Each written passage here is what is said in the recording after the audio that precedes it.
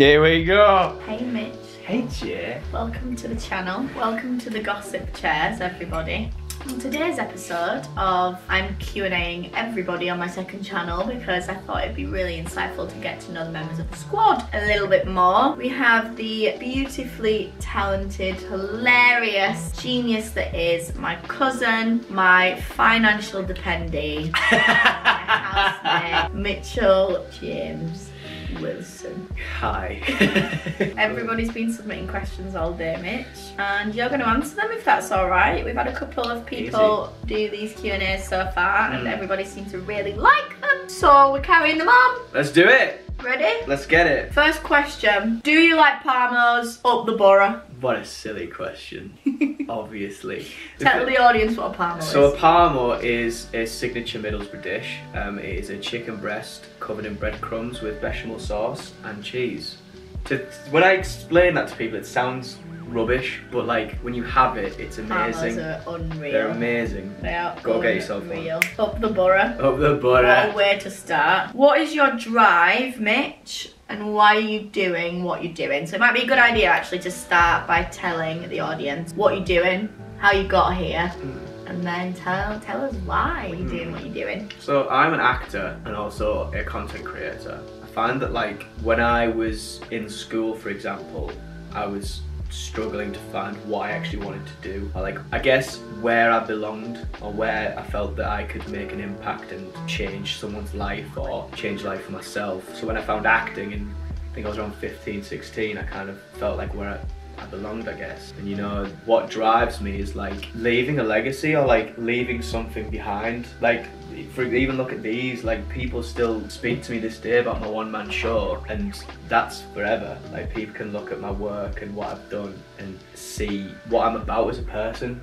And also I love it. I love what I do. With the content creation side, it's like I think it's just in the family really, like for us to just be able to know what to do in front of a camera, like regardless. And when you're surrounded by people like Jay and Niall who are doing what they've done, it's like it's inspiring. So it's like I want to recreate that in my way, so like we can all look back and think. If that answers the question, I guess. And where I am now, and I'm in Leeds and I'm happy. I'm just happy. At the moment, I actually say that as well. I am pretty happy with where I'm at in my life right now. I'm pretty happy. Awesome. Yeah. Proud of you every day. I'm proud of you every day. Yeah. Yeah. What is it like being in the acting industry? It's hard. I believe it's the hardest industry in the world. Same with like modelling or anything like that. Anything creative is very difficult. If you were to ask me how many no's I've got, I've had a lot. Some people have been a bit more critical than others. Some people are just like this, that. But my biggest advice to anyone is if you don't have that, I guess what's the word, like if you can't take the criticism or like, you know, accept a no, you're not built for the industry. Like 900 no's, but that one yes could be like life-changing. But it's hard, but you have to keep going, just like persevering and be determined to do what you want to do. Cool. Sticking on to the acting theme then, how did you get into acting? Like I said earlier, I had to find where I belonged and tried things. I remember people used to find it weird because in school I was surrounded by a lot of people who were not in that crowd at all, and I don't really speak to those people anymore, which kind of shows. It's like it just took certain things for me to realise that this is what I'm good at and this is what I want to do. It's hard, like you have to try things. Like when I found it, I stuck at it because I love it. I feel like you've always been though, like you were always, when we were kids, like you remembered all the lines from the cartoons and you were always playing a different character. You were either SpongeBob or Quagmire, or like you were always sort of into the industry without even maybe knowing it to begin with. I like just being like, I guess, my people, you know, like parents used to say, oh, you need to get him on a stage. People say that all the time. People used to say it to mum and dad all the time. Like the thing is, mum and dad never said, you're going to do this. Yeah. I think mum just wanted me to find it and realise, and when I did, I'm here and doing my thing. And what was your first ever show, do you remember?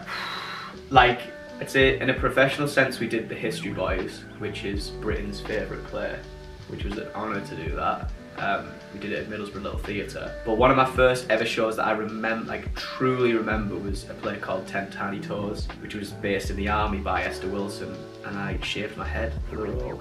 Did you? Yeah, I did shave my head at 16. for the role because I wanted to look more for the part, and That's savage. yeah, I loved it. What is it like being behind the scenes with the gang? I think truthfully, I think that I like to know that these are real people. On YouTube, people play up to the camera, this character, this big personality, he's this, he's that, and that's all you guys see, but like what I see is like real people with real emotions who have real thoughts and who are like genuine people, and I love that like I can see both sides in a good and a bad way. Like if I knew you, for example, if I knew one of you were in a bad place but on camera you were showing a face that you were okay, it's fascinating how I'd see like how you flip that switch regardless. Yeah, it's your job, but at the same time it's like I always think like you're a person, and like I think people like to see the raw of what someone is. At the same time we love but I like it. I think it's really interesting because I get to see like how things come together and how things formulate. I think it's sick. You get to know all the secrets. All the big secrets that I spoke about right here, right now. Not when the camera's on. This one's hilarious. Did Mitchell really invest money and get thousands back? People still ask me about that to this day. Like big fat no, and a lot of people don't want to speak to me from home because they believe I'm a dick for that. They still believe that I am. It's still up there. Yeah, I know, but I can't see because let me clarify. No, absolutely not. No. Do you want to just tell the audience what happened? In a nutshell, when I was on tour for Panto at Christmas, my Instagram account got hacked. The Mitchell Wilson account got hacked, so I created It's Mitchell Wilson, which is me. Go follow it. But when it happened, I was in rehearsal, so much was going through my head. People were calling me, being like, why are you promoting this, promoting that? But I didn't know what was going on at the time because my brain was just frazzled. And no, I did not invest thousands. Do not do anything like that. If that account has messaged you, ignore it. Like, please report it. Yeah, just report. I want it gone. Like, whoever that person is, you, I swear it on camera, but I don't care. It was just stressful. It's not what I wanted during Parmo, but. Do Niall and Jay feel like cousins or more like friends? I think family and friends are different. Like, my besties, I don't know. How else would I put it? Like, I don't know, because nothing's changed since we were kids. Nothing has changed. It's like, we all grew up together, the four of us. It's always been that way. Like, but it's nicer now that I see them a lot more frequently because I'm in Leeds. Call each other cuz. It's just, yeah, cousins. I'll say cousins. How's training going for your boxing match? Really good, thank you. Probably the fittest I've ever felt, actually. So for those of you who don't know, Mitchell is doing a boxing match on March 19 at Leeds. Go get your tickets if you want to go and watch it or donate to him. We can leave. Have you got a link? Yeah, I've got a link to my Just Giving page. If you guys leave that in the description. Donate as much as you can. We're raising money for Cancer Research UK and sick events. So what training are you doing then for your boxing match? How are you preparing? So we're doing. So when we first started, obviously we get 8 weeks training for free. Through the Ultra White Colour Boxing company, and we do conditioning. We actually prepare ourselves in terms of how to hold yourself as a boxer. Taking a punch, throwing a punch, the movement, everything is all gonna. It's crazy because it's all happening in 8 weeks time, and it's a lot to take in. But the most important thing I've found is being fit enough to actually go 3 rounds.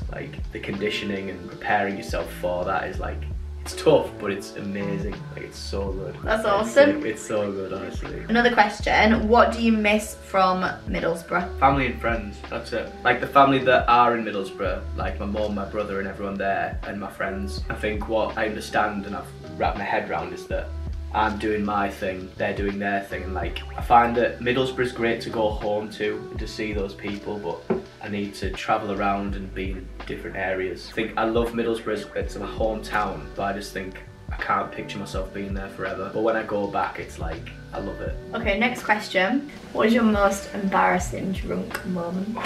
My 23rd birthday, which we had in Leeds. No, I can say this. My 23rd, this was 6 months ago. Yeah. All the boys came to Leeds, we went out for drinks, went for a meal at a barbecue place. We went for a drink afterwards. I can't remember what I'd necked at the time, and then a shot, and then something else. And God love this man, he was the loveliest man ever. We got in this taxi, and I could feel it coming, but it was too late for me to open the door or anything. He was travelling 30 miles per hour.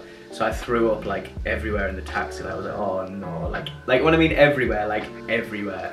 And the whole ride home, this taxi driver had no clue. And we could have probably just, and he was going, I'm going home after this, I'm going back home to my wife. And I'm thinking in my head, if he turned around now, the massacre. Oh, like, mate. it was carnage, honestly. So we pulled over and I said, when he pulled us up at the hotel, I said, look mate, I'm sorry, I will own up. And he was like, why did you do this? And I was like, I don't know. And he was going, I don't, because I sobered up when it happened. So then Jacob was like, let's go buy some baby wipes and we'll clean it. We got baby wipes, we cleaned it. Bear in mind, I've got it all, like, it's all over me. And I just literally whipped out £20 and said, mate, take this, I'm sorry. He said, like, just go, and it was horrible, like, but then I sobered up and we carried on. But top of my head, that's the first one I'm thinking of, like, that was carnage. Oh god. Right, last but not least question then, what's the rest of 2022 look like for Big Mitch? We just continue to grow, keep doing. I'm not thinking fully about what I want to happen. I'm just believing that everything will come to me at the right time that should do. For example, the growing of my TikTok, like on YouTube, my Instagram growing back since it got hacked. But like, getting back to where I was. I think as well in terms of an acting sense, like I can visualize a huge role being presented to me at the right time. But I don't know at what point this year it will happen, but it's all gonna come at this point, like slowly but surely. I'm proud of you. Well, I'm proud of you. Thank you so much for being on my video. Thank you for having me. It's always a pleasure. I love these little Q&As. I'm so excited to keep doing more. I love them. Remember, guys, to subscribe if you aren't already subscribed to the second channel. We love you lots. We'll see you in the next video. Keep smashing it and remember anything's possible if you just work.